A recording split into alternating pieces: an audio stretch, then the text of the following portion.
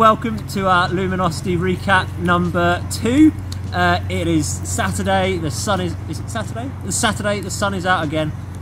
Last night we had some great stuff. We had Bella Ramsey of Worst Witch fame, talking about how God uses ordinary people, even through her struggles with an eating disorder and a phobia, and how she looks to God daily for encouragement.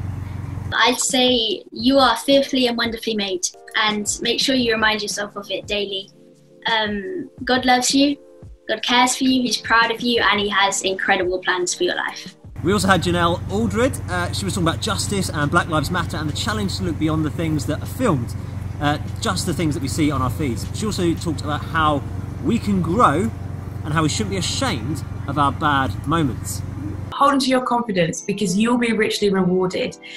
And, you know, I think it's about remembering to not always judge yourself by your worst moments. Yeah. Remember the best of who you are. And the bad moments will come. We must learn from them. We must reflect. We must change. We must turn around if we're doing things that aren't correct. But remember that that's not the sum total of who you are. You can watch that evening celebration back on the Luminosity YouTube channel. Go away, Wasp. And one of the key things coming out of it was learn to do good, seek justice, and correct oppression. That's from Isaiah 1:17. Last night we had Joel and Alicia throwing the quiz and the pizza party. Totally random and a great laugh. You can still give it a go yourself. They even chatted about pizza for a while. Cookie pizzas.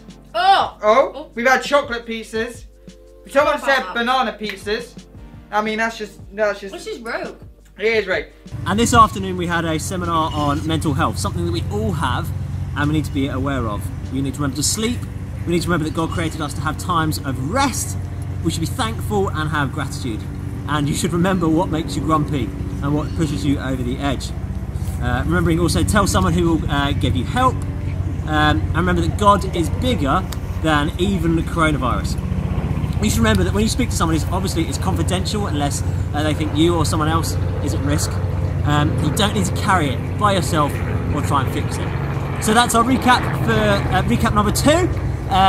Make sure you check back here at 4 PM tomorrow for another update.